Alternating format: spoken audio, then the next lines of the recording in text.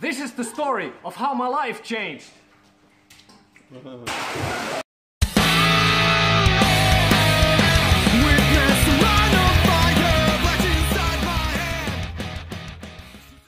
Right, I'm having a going away party.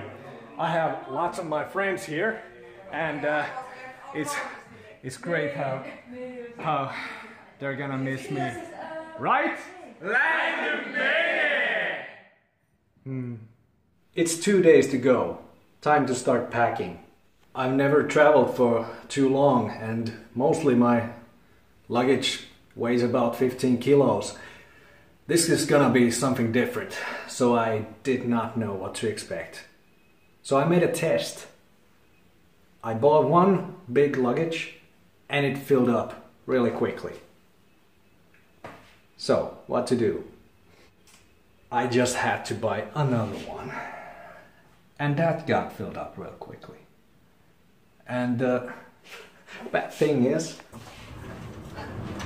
I still got all of this and this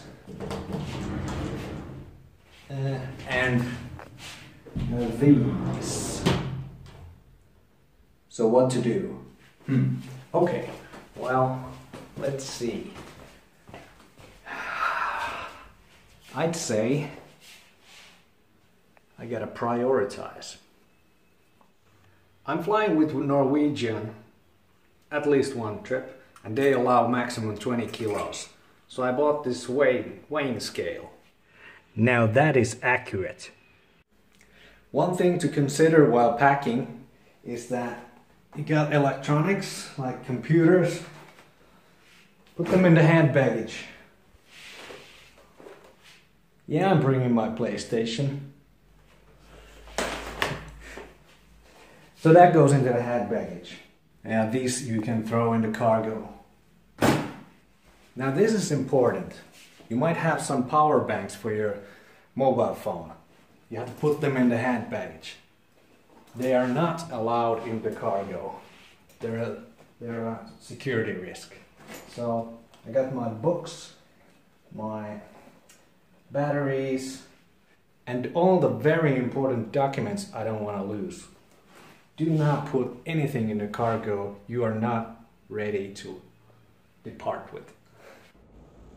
It's one day before I leave, and the weather is nice, minus 21 degrees Celsius. The weather for my final day could not be more appropriate. Wow.